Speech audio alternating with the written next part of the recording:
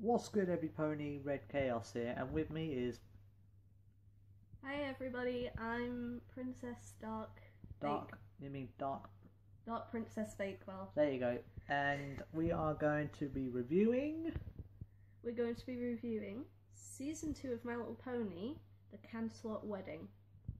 This is part 1, so I think we should let Bakewell start off because she's the one that watched it first before me. So basically, part 1 is basically about Cadence and Shining Armor having a wedding. Clearly. So we're basically going to react to it. So basically, Twilight gets invited to Caden's wedding, which Twilight and her friends get invited to Cadence's wedding, unannounced to them. Twilight senses evil, which we should all know by now is Queen Chrysalis. And if you don't know that, we're sorry. Yeah, if you don't, yeah. See, I break the fourth wall.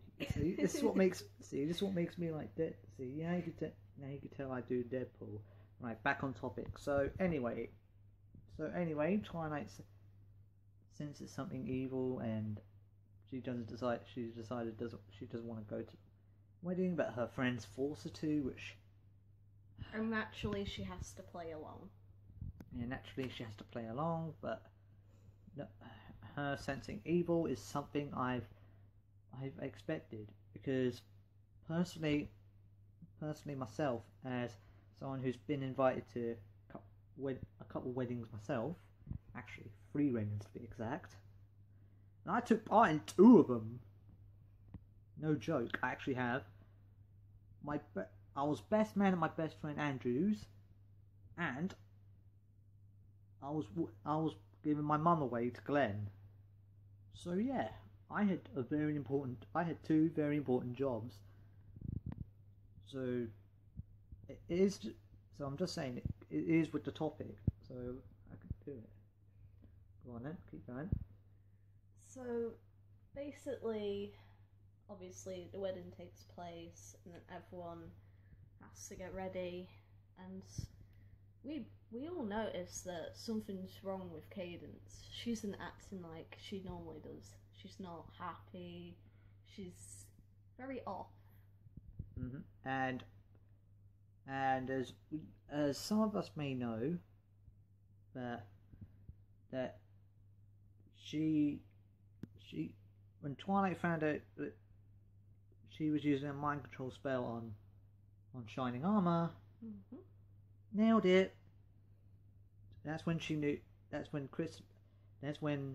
Cadence was found out by Twilight. So Chrysalis being Cadence being which is evil Chrysalis, which is evil Cadence being Chrysalis, sends Twilight down to the crystal. Down to the crystal prison, basically. Yeah, down to the crystal prison, where the actual where the real Princess Cadence is, by the way. Spoilers. So anyway, we know that, and then okay, I have one nitpick about this, because I'm sorry, but this is my one nitpick. Why the fuck do they have to use the bouquet joke in the episode? Seriously, what the fuck are you thinking?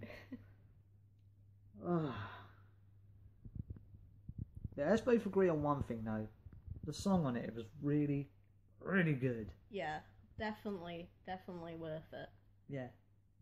And some people that do covers of it, you still can't beat the original. I'm sorry, but I call me old-fashioned, but which I am, because born in '95. So being a boy that plays being a brony that plays Pokemon. Ooh, sorry, Jess. Did I take a little jab at you? Sorry. Gotta catch Pokemon. Oh, off topic. Hang on. So anyway, this is just part 1, and I hope you'll be ready for part 2. So this has been Red Chaos. And this has been Dark Princess Bakewell, so enjoy! Thank you for watching. Peace. Okay guys, welcome back for part 2 of our review of a canterlot wedding. So as I'm going to explain now. So okay, my nitpick was earlier that was used in the first bit. The song was really good from the first one, part 1, but okay, now let's go to part 2. Bakewell, take it away. Well, basically, we find out that Cadence isn't really Cadence, is Queen Chrysalis. And basically, she sings the song all over again, and yeah. Yeah, a reprise. Yep. As some of us musical fans know it as a reprise. So if you understand that, guys, this is just little musical talk. Get back to Bakewell. And basically, she takes over the kingdom, and basically, Shining Armor is still under a spell, but Twilight, basically helps Cadence so she can go towards Shining Armor and basically set him free from her spell. Yeah. Day next Machina, motherfuckers, because the power of love triumphs over evil all the time. Really? Really? Come on. Chrysalis, I'm not a Changeling fan at all. I wasn't back then, and I'm not now. But seriously, Chrysalis, next time, play... Oh wait, season 6, you did play your cards right, and you still got fucked. Spoilers, but never mind. Seriously, it's true though. Fucking Chrysalis, just give up being a bad guy. You fucking lose every fucking time. You're not very good at it.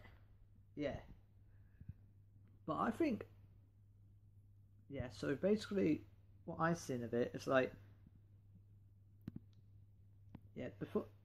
then we get that awesome battle between Chrysalis and Princess Celestia. Which didn't end well for Celestia. Yeah. Being the person that likes the Lunar Republic, so long live the Lunar Republic. Yeah, long live Luna. Yeah, so I'm from as you probably know, I'm the Lunar Republic guy, but Celestia, seriously, you're getting your ass kicked by a changeling. Not just any changeling, the queen of the changelings. Yeah, I know. I mean, come on. Yeah, but still, fucking, you are basically a fucking god. How the fuck did you lose to a queen? Huh? Fucking. I think Celestia has some explaining to do. Ah, sweet. Mother of Luna. Anyway, let's continue. And basically, when Cadence and Shining Armor come together, they both use, well... As I just said, the power of love. Yes. And they basically form together and beat Chrysalis. And basically wipe her out of the kingdom. And that was... And then we get to the actual proper wedding of Cadence and Shining Armor. And that was a canterlot wedding. Yeah. Where Twilight sings the... I can't remember what it was. I think she sings the... I don't actually listen to Twilight singing. That's one thing I don't do. I think it starts off, love is in bloom, a beautiful bride and a handsome groom.